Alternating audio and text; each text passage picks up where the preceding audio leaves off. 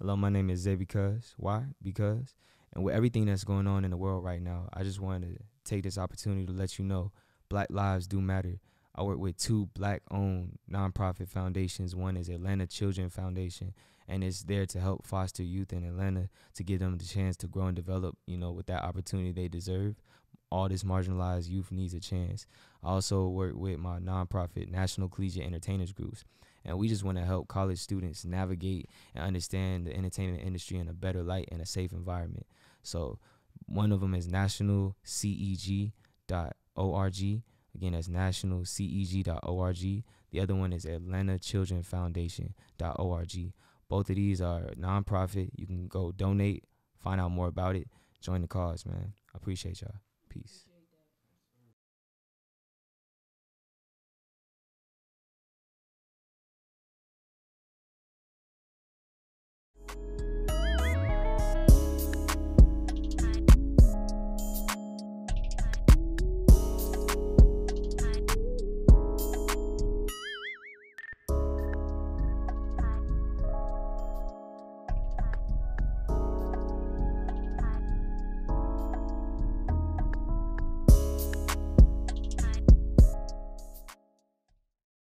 All right, what's up, everybody? This is the One Vibe interview series presented to you by Vibes by Us. I go by Spence, and as always, I'm with the beautiful Marquia Janae. How you doing, mama? Good. How you doing? Yeah, I'm fine. Thank you. And we're here with Zay Bcuz. Yo, Yes, sir. yo, What's what's up, going on, Zay my dog? Bcuz, How you aka doing? Y Because. I'm Okay. doing well. Okay. So, how's life been going with the coronavirus and? 2020 been wild. Yeah. Man, it's been crazy because it allows you the time to sit down for a while, but at the same time, it shuts things down for a while. So I guess it was good because it allowed me to readjust, kind of pick back up and see where I could really go harder this time in this round with just pursuing everything. But at the same time, it was stuff that I wish I could have, I guess, made my statement more Okay. before a lot of stuff even started blowing up. So it was good and bad, but overall, I think it was a blessing for myself personally. Okay. Self-reflecting, think about what you can do better. I like that for sure. Yeah. So, did you join any of the protests or anything? Oh, or yeah. Have you been okay? How was that experience? It was crazy. Like the first protest I was a part of, we were at Sugarloaf Mills, Okay. and I originally went there just on a whim. Something was just like, yo, vibe says go here, let's drive here today. And when I got there, I saw like cops everywhere just blocking off the entry. You couldn't get in. It was just wild. And so I just got out. It was me and my boy Nova and my roommate, and we just got out, went to go see what was going on. I immediately recognized somebody I saw, and they were just saying, no justice, no peace, and let me know what was up. So we just fell in line, walked up to the cops, and it was crazy because they made it peaceful. Like, okay, we hear y'all, We went, kept marching, but I stayed back and watched, and I watched the cop go to his, like, the trunk of his car, bro, and then just go to the roof, look through a scope, and I'm like, dog, why does it take that much? Like, that's crazy. It's a sniper for what? Yeah. Right. So that was my experience. It felt like a movie, Yeah. I'm not gonna lie, but then it was real, and it kind of reminds you of, like, it was this severe for our ancestors, so it's real out here. That's what's really crazy about it. For real. It sounds like you're really in tune with yourself. Do you meditate or anything? Oh yeah. I've had to learn, like, my opportune timing for prayer and meditation, self-reflection. I see it all as one, but I still kind of separate each little timing that I dedicate to each part. So I definitely practice that. A very spiritual person, you know what I'm saying? Did that have any influence, like, on your music? Most definitely. How long you been doing music? All my life, to be honest. I'm one of those industry kids. I grew up with a studio in the basement. Family did music, so really all my life. But as far as understanding how to navigate professionally or even taking interest, I want to say around 14. And what sparked that, you think? I finally learned how to put a couple of things together. I was a musician. I played drums, keys, learned other instruments, and then I learned how to record, and then I learned how to kind of, put my own poems together, learn how to write songs from there. And then as I developed, I just wanted to start performing. I've always kind of been, you know, somebody that loved the stage attention, but I really kind of knew I had a voice and I wanted to use it. And I think my first mixtape was like something called Shot for a Dream. It was like a shout out to Martin Luther King, because I'm born and raised in Atlanta. Yeah. So, you know, it's his house is like right there on Auburn next to Edgewood. So I've seen it growing up. Yeah. I think that was like something that I just was like, yo, I want to use my voice and kind of shed light on my viewpoint. So expand on like your genre or your type of music. Like, what would you classify your sound as? So definitely has that kind of gospel background to it, because I grew up in the church. But I really discovered music through jazz. I played jazz band, played the drums for jazz band, learned how to play xylophone. There's this thing that if you can do it in marching band or like auxiliary band, it's impressive, but you play with both mallets in both hands.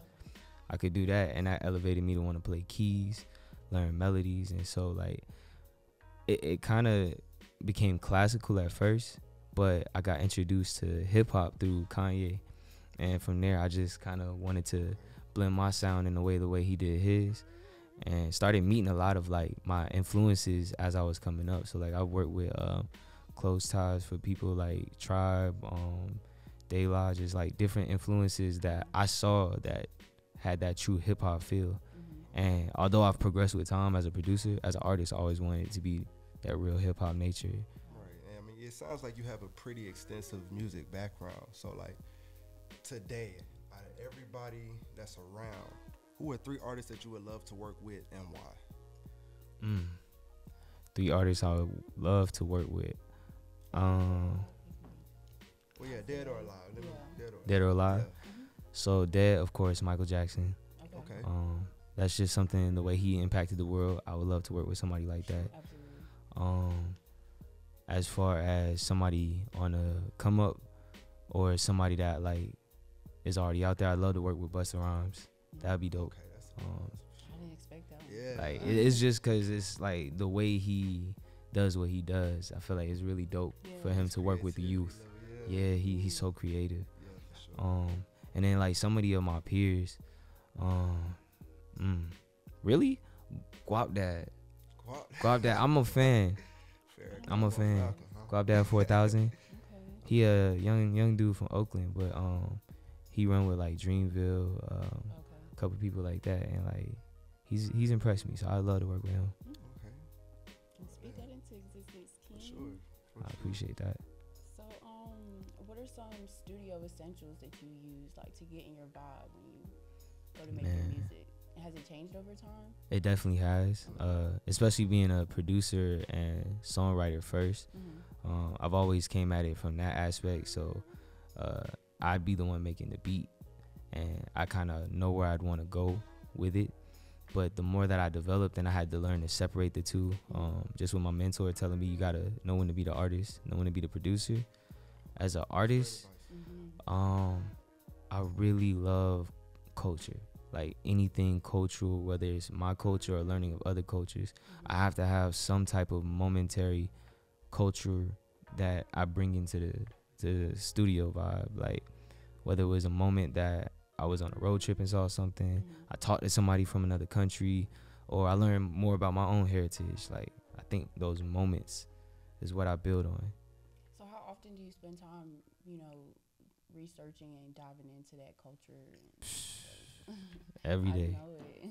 Every day. I think I've always, I'm not gonna say always, because we all, are learning, but to a certain degree, I don't know when I wasn't aware or always learning, searching, yearning. So I think I've always been researching myself.